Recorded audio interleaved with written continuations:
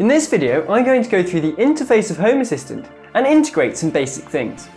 Make sure you stick around. If you like what you see, hit that subscribe button below and keep an eye out for more videos.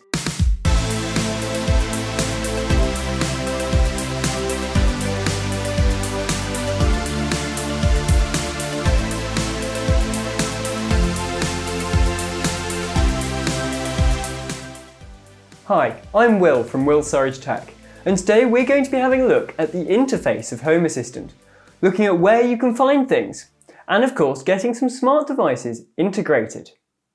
If you haven't already, check out the first video in this series where I'll go through the download and installation process of Home Assistant. So let's get going. So, picking up from where we left off last time, we want to get some devices integrated. If we head to the configuration and integration section, we can see that some devices may have already appeared. Don't worry if your devices haven't appeared, because we can integrate them manually later, but these ones have automatically appeared for me. For the ones that do automatically appear, it's super simple. You just press configure, your device should pop up, and then you just need to assign it to an area or room, or even not assign it to an area or room. Once that's done, we click finish, and that's it integrated. If your device doesn't pop up automatically, don't worry, because we can add it manually. If you click on the little plus in the bottom right corner, and then you can just search for the integration you're looking for. You click on it, and then you go through the same configuration process. Sometimes you might need to give it a bit of information like an IP address or an access code, and then you click finish and it should pop up. Again, don't worry if your integration isn't listed on this add integration section, because you may have to integrate it in another way. If you go to the Home Assistant website and click on the integrations and search for your integration, you may see that you have to add some lines to the configuration file to actually get it integrated. This is fine. If we do that, then we just need to restart Home Assistant and your device should pop up. There is also another way to integrate devices, and that's using the Home Assistant Community Store. I'll come on to that in another video, but basically it's for community members to create custom integrations rather than the official Home Assistant ones.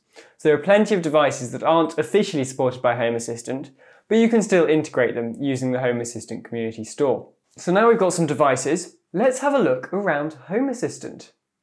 So if we click on Overview, that brings up our main Lovelace UI dashboard. That's a lot of words there. It's not always called Lovelace UI, it's not always called a dashboard, it's not always called a UI, it's not always called Lovelace, but those sort of things point you to this. This is basically your interface for controlling your devices. You can create multiple dashboards, and in each dashboard you can have multiple tabs. And in each tab you can have multiple layouts, or you can set your own layout. So there are so many ways that you can view your devices and interact with them inside Home Assistant. The possibilities are endless, and I've done a couple of videos on a couple of options of Lovelace layouts you can create, but there are hundreds of possibilities out there, some considerably easier to do than others. But this is where you'll control your devices. In the sidebar, we also have a few other things. Now, as you add some more integrations or some more add-ons, then you'll find that this sidebar becomes quite clogged, but for now we don't have much on it. First up, we have the media browser. In here, you can browse any local media that you have on your Home Assistant device. This could be music, or it could be things like camera snapshots or camera video recordings, or photos, or anything really. And you can use this to play that media on some supported devices. For example, your TV or your speakers. Next up, we have the history. History is basically a history of all the entities that you have in Home Assistant, a history of their state. We also have a logbook, which is a log of every time that state has changed. And lastly, we have the map. In this map, you can see different zones that you might have set up, or you'll be able to see any device trackers that you have integrated into Home Assistant. In the developer tools, we have lots of useful, tools. First of all, we have the states. This is a list of all of your entities and the states that they are currently in and any attributes that they have. For example, a light might be on, but it also might have an attribute which is its colour or its brightness. You can use all these attributes inside your automations to affect them or to trigger things, or you might want to trigger the attribute in the automation. So it's very useful to see which attributes are associated with which entities. That moves on to the Services tab. In here, you can call a service, and that service might be to turn a light on or turn a light off, and you can also add data in there which will change the attributes, so turning it on to a certain colour or a certain brightness, for example. When you type in your service, then below will pop a list of the attributes that you can add to make or to change the effect of the service. So the light has the colour, the brightness, the colour temperature, all that kind of thing. Next up we have templates. Templating is a very powerful tool which you can use to change data from one thing into another thing. You're kind of manipulating that data or that entity or that device or whatever. I've done a complete video on templating. It's quite complicated, but it is quite powerful if you want to get something from one thing and make it into something else or do something to it before turning it into something else. So yeah, have a look at that video if you want to learn more about templating. And this is where you can test out your templates and see if they work. And last of all, we have events. Now, events is where you can either call an event or listen for a certain event that might have happened, whether that's a call service in a specific call service or a change of state. There are some things that you can only discover by using events, such as widgets on your phone. If you press a widget, then there's no entity associated to that widget. So the only way that you know that that widget has been set or pressed is because an event has occurred. So you need to listen to that event in order to trigger an automation, for example. If we move on to the Supervisor tab, this is everything to do with Home Assistant Supervisor, surprisingly enough. So on the info, it's got all the information about the Home Assistant Supervisor, including the Supervisor logs, sometimes very useful. Next we have snapshots. This is what Home Assistant calls backups. This is where you can create snapshots or recall snapshots or download snapshots. They're all here. And then we have the add-on store. Now add-ons give extra functionality to Home Assistant, which might not necessarily be built in.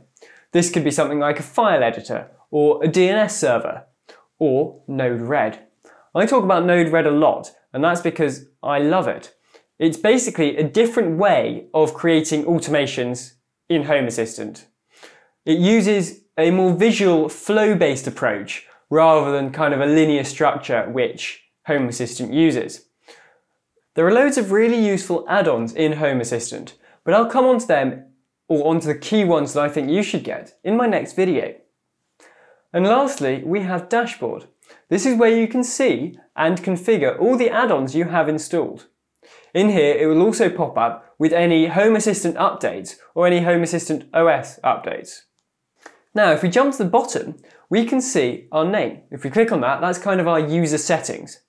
This is where we could change our themes or our notification settings or our keyboard shortcuts, turning them on or off. You can also enable advanced mode. If you have advanced mode disabled, then some customization or some control over various things will not appear in your interface.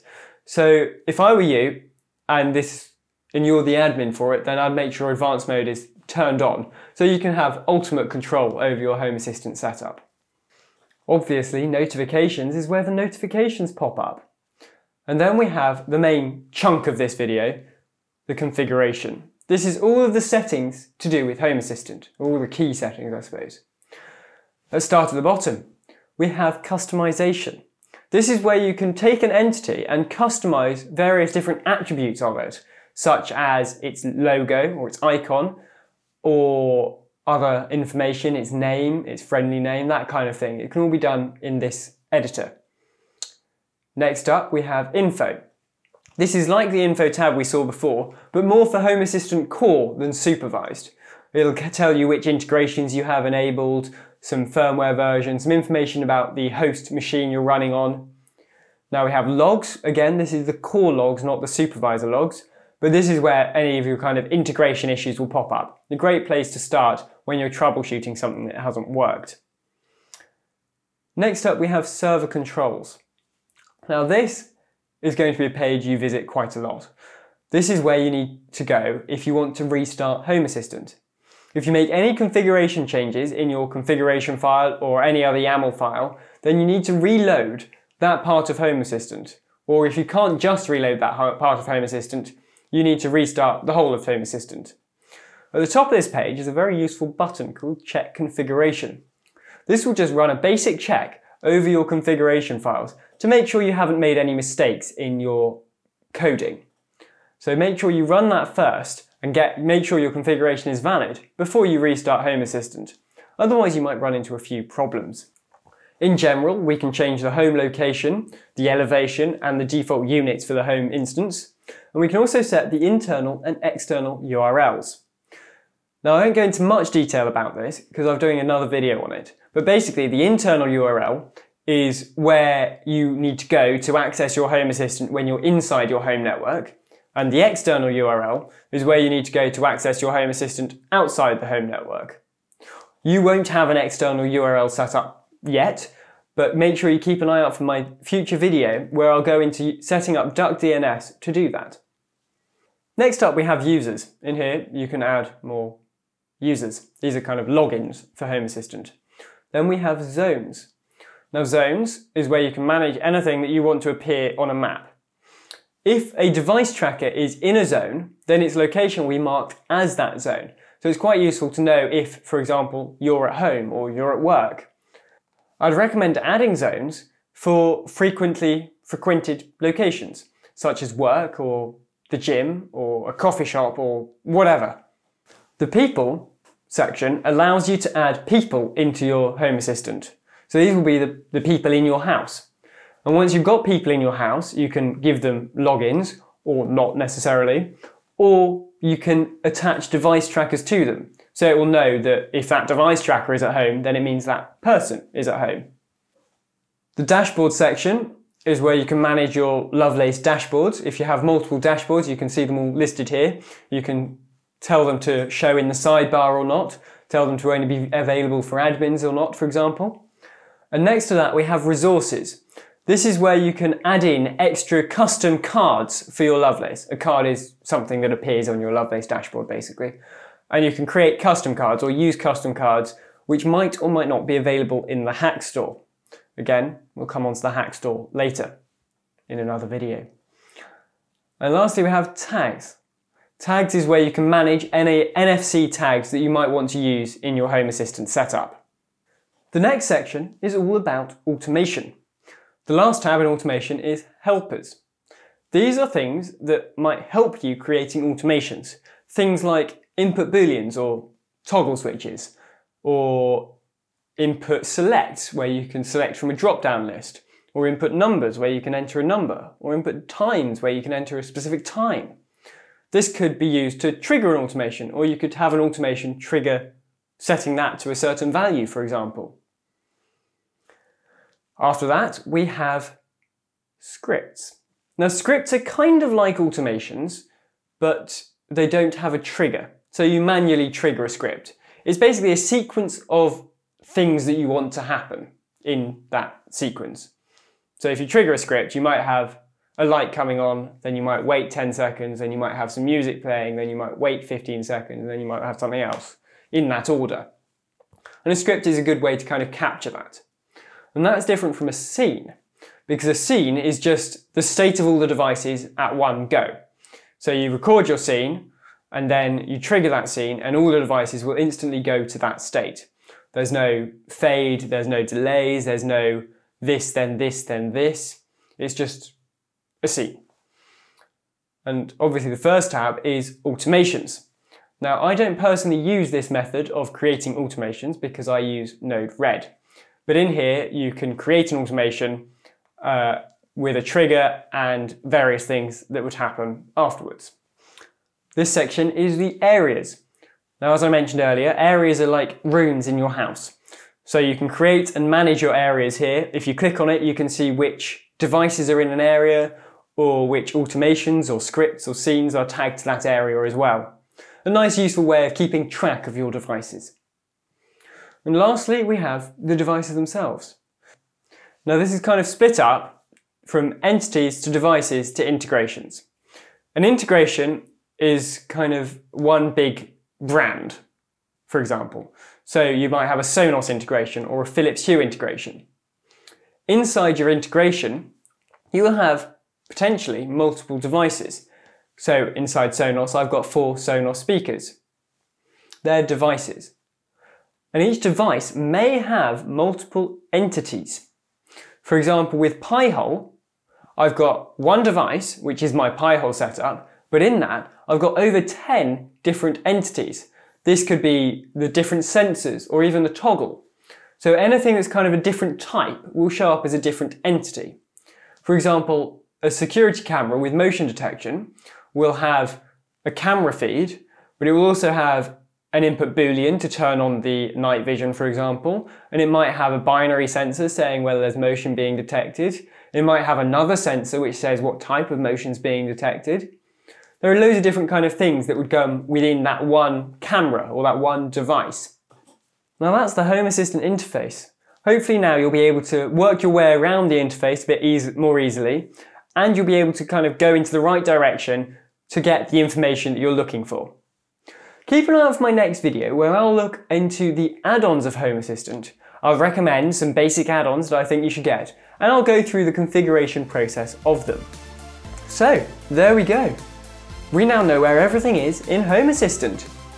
Make sure you hit subscribe below and click that bell icon to find out more about my smart tech and how you can build yourself the ultimate smart home.